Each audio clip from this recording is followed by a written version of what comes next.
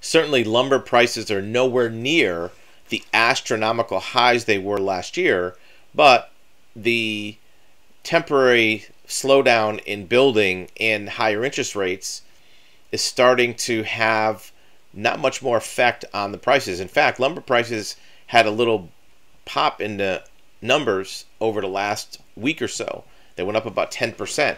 They're still well under 1,000 per 1,000 board feet, and they're in the 500 to 600 range. But this decrease in value may be short-lived, and you're not going to see them down in the $300 or $400 range as we did many years ago.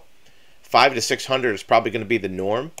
In fact, once the real estate market stabilizes in the next year or so, they may pop back up into the 600 or 700 range.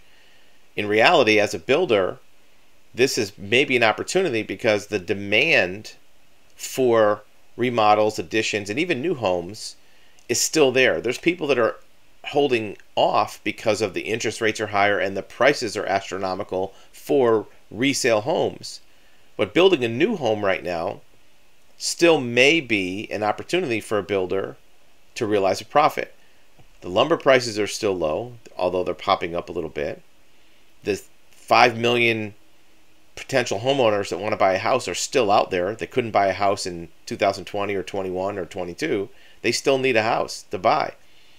They're starting to get used to the rates, even at 5 or 6%.